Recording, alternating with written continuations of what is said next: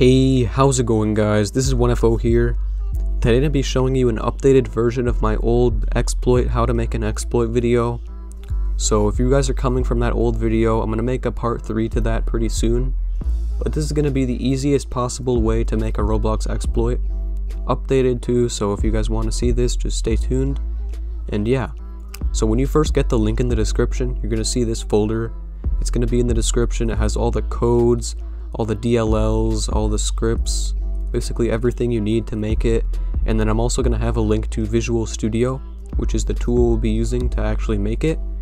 So once you've downloaded that, just type Visual Studio installer, open the installer, and when you first downloaded it, it should look like this. You'll see it's going to load.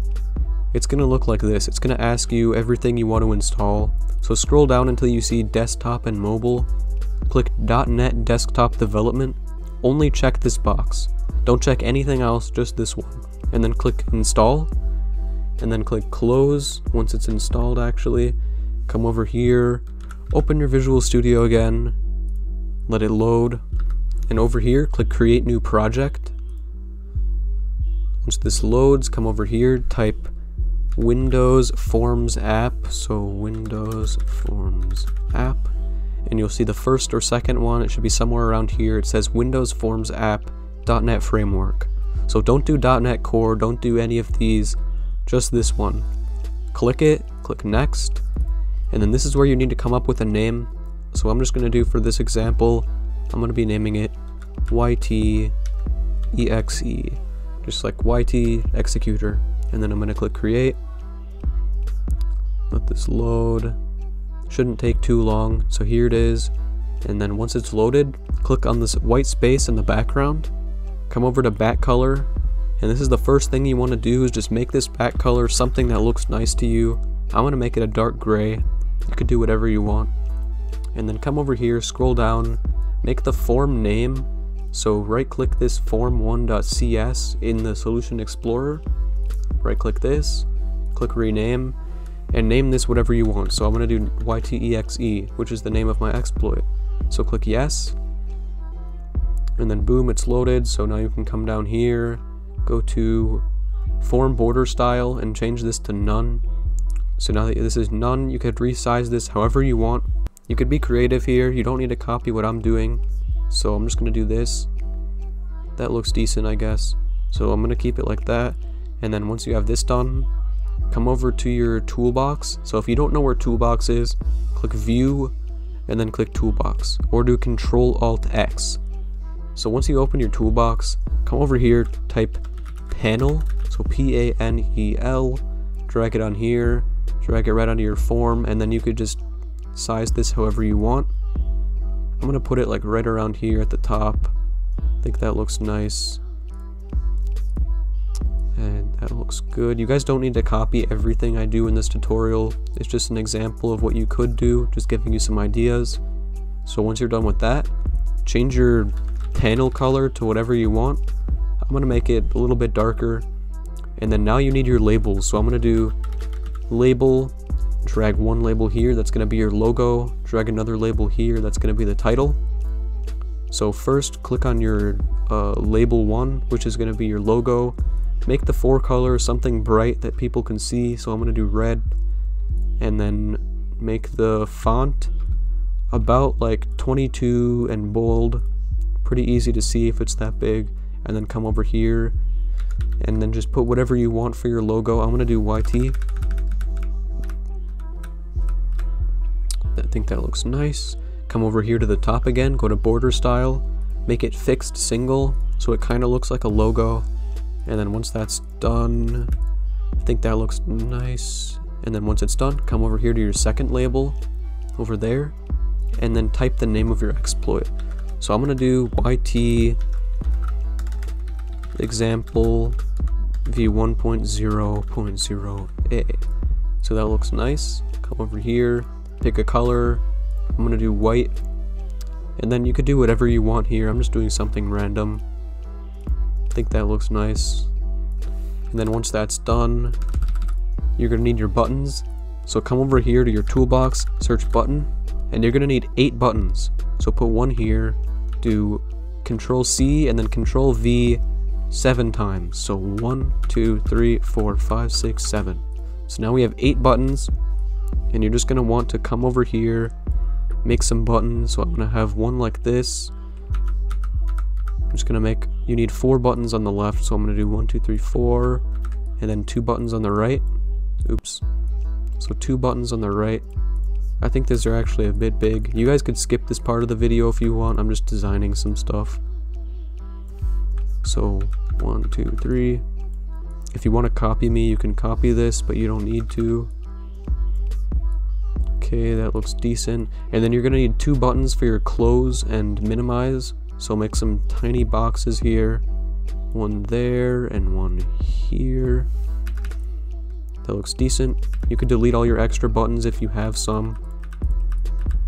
And now we need to name the buttons just to make this a bit easier. So name your first button, execute. Name your second button, clear. Name your third button, open file. Make your fourth button, save file. And then make these 2, make it refresh. And then make this one attach. You could also make this one say inject or something, but I just like attach. And then for this one, name it hyphen or dash, and make this one an X. So pretty self-explanatory. This is minimize, this is close, and everything else you guys probably already know. So once that's done, come over here to your toolbox, search button again, but this time instead of actually putting in a button, you want to right click this blank space. So some people were confused on this last time. Type button, in this blank space, right click it, click choose items. Once this loads, it's going to take a while to load if it's the first time. Click browse, and then come over here, scroll down to fastColoredTextBox.dll, click this once, click open, and once it's highlighted blue like that, click OK. And now if you type fast in this box, you'll see fastColoredTextBox. So now it just looks pretty cool. It doesn't actually do anything different than a normal text box would, but it just looks a lot better. So once you have this in your exploit, you just want to resize it however you want. You don't need to copy me again. So that looks fine. And then once you're done with that, come back over here, type list box. This is going to be where your script list goes. So resize this again however you want. But before you do that, make sure you turn off the border style. So border style should be none, and then you could resize this any way you want. I'm gonna make mine kind of like this. I think that looks nice. I'm gonna actually make these buttons a bit bigger. Again, you guys don't need to copy this, but it won't hurt if you do. Okay, that looks fine. So now once you're done with all your buttons and your list box, you can color it. So I'm going to make this one like 30, 30, 30. I just want to make it pretty dark. You want to make sure this color over here contrasts with white, because the text color is going to be white. Then come over here to list box and make it the same color as your text box. And now you can change the forecolor of the font right here to white. And do the same thing for this one. So you could do whatever color you want here. I just like making it white because it's really easy to read. So then if you scroll down, when you click this text box, you'll see indent back color. You just want to make this any color you want again. And then right below it, you'll see language, make this LUA. So now you're done with this pretty much. All you want to do is scroll up to the top again and put your text here. So I'm going to do dash dash. You need to put dash dash there because it makes sure people can't execute it. Do made by 1FO dash dash version 1.0.0. So that looks nice. And now that you're done with all your buttons and everything pretty much, all you need to do is come over here to the folder, type open the codes thing, come over to panel-draggable, copy this mouse down code, and then come over here, click on your panel, on this blank space right here, click the panel, click the lightning bolt for events, scroll down until you see mouse down, double click this box right here, just follow along with what I'm doing, paste your code here. You're gonna see an error there, don't worry, it's not a real error, we'll fix it soon. Come over here again, click the panel, scroll down, go to mouse move, double click this, and then just do the same thing you did for mouse down. Put your mouse move code right there, and now copy this right here, the variable which is point last point, scroll up until you see initialize component and just put it right below that. So now all your errors are gone. Pretty easy to fix that. And now that we're done with that, you just want to come over here, go to API scripts, and actually before we do this, come over here to the Solution Explorer, which if you don't know how to get there, click View, and then do Solution Explorer, which is Control-Alt-L, and then over here, just right-click References, right here, right-click References, do Add Reference, click Browse, and then do EasyExploits.dll. So this is going to be in the tutorial folder, EasyExploits.dll, that's the API. Click OK, and then once you clicked OK, you're pretty much ready to go. So just double click the execute button right here, come over here to API scripts, and then copy this code right below the word execute and paste it right there.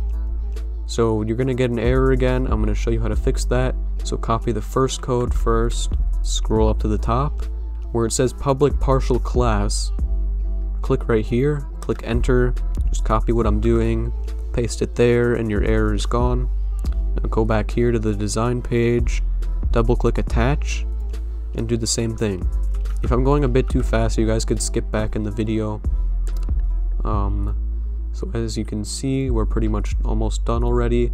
Come over here to the codes page, go to open file, copy this, do the same thing you did, go to open file, double click it, paste it here. This time you're going to get an error. Just right click the word file, click the light bulb, and click using system.io.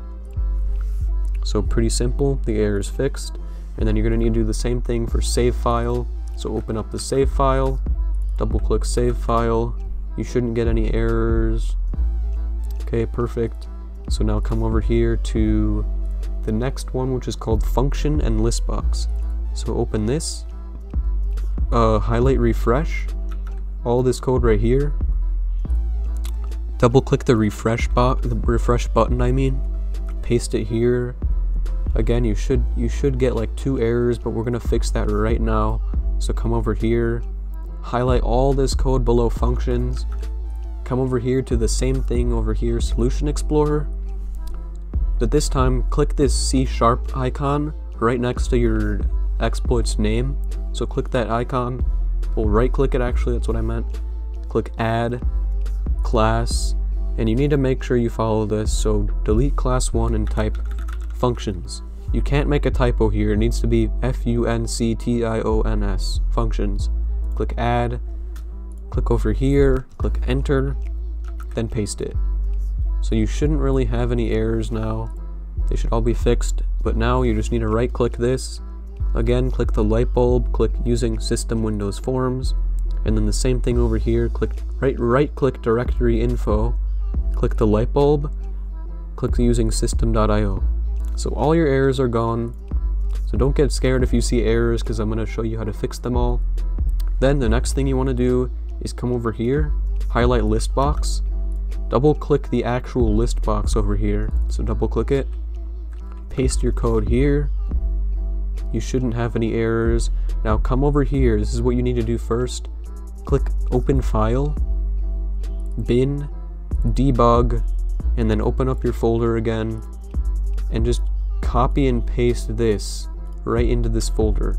So I'm just going to paste it here, boom, there it is, and now that you have that there, we're pretty much ready to go. So just double click this blank space in between buttons, so this blank space right here, double click it, it should say your exploit name and then underscore load. So come back here, go to codes, go to function and list box, and do the same code you did for refresh and put it right there. So you're pretty much done now. All you need to do now is fix the panel stuff up here. So basically come over here, go to close and minimize, highlight application.exit, double click the X button, paste it here, do the same thing for minimize. So just copy this, paste it there, and I think we're pretty much done now. So this is pretty much all you need to do this. It's really easy. I'm just gonna join up into a game really quickly and show you how it's working. So just click start to test it. You shouldn't get any errors here if you followed it correctly. And then boom, here it is. So you can drag it around. You can see it says over here, this is gonna be your exploit. And then if you come over here, boom, so you click clear. Oh, I guess I actually forgot to do the clear button. So that's why you always need to test it. So I forgot to do the clear button, double click clear, type over here, fastColoredTextBox.dll. And you need to make sure that's a capital C, do parentheses, semicolon. So your errors are fixed now, so we know we have clear, we have execute, we have open file, save file, we have refresh, minimize. So now that it's all done, we know everything is done now. You come over here, click build solution. It's gonna load, and then boom, now that it's done, we know it's done. Come over here, go to your desktop, and type over here, REPOS. So you'll see right here, REPOS. You're gonna look down, try to find your exploit. So I think I named this one. So right here, YTEXE, I just found it. Drag this onto your desktop. Or actually, you could just leave it there, but whatever. So drag this onto your desktop, open up bin, debug, just do what I'm doing. So open up YTEXE or just whatever you named it, bin, and then drag the debug folder right onto your desktop. So you can put this back wherever you want. I'm actually gonna put it back into the repos folder. So like this, repository, and then open up your debug folder. So you just need to do what I'm gonna do right now. Delete config, delete pdb, and you're pretty much done now. So you can rename this folder to whatever you want. But as you can see, you open this, and there's your exploit. So you can send this off to your friends, do whatever you want to do with it, and it's pretty much done now. So I hope you guys liked this video. If you did, be sure to leave a like, subscribe if you can. That part 3 is going to be coming out pretty soon, in about a week or so. So stay tuned for that. And I'm also going to be doing a part 2 to this updated tutorial. And before I do that, let's show you how it works in a game. Okay, so I'm rejoining into this game. I'm just going to open up the exploit, and as you can see, it's loaded. So I'm just going to click attach, let it load, and then once it's loaded, you can come over here, paste in your script. So I'm going to be using a Build-A-Boat for Treasure GUI, click execute, and boom, there it is. So I really hope you guys like this. That's going to be the end of the tutorial for today. So leave a comment if you liked it, like the video, and yeah, peace.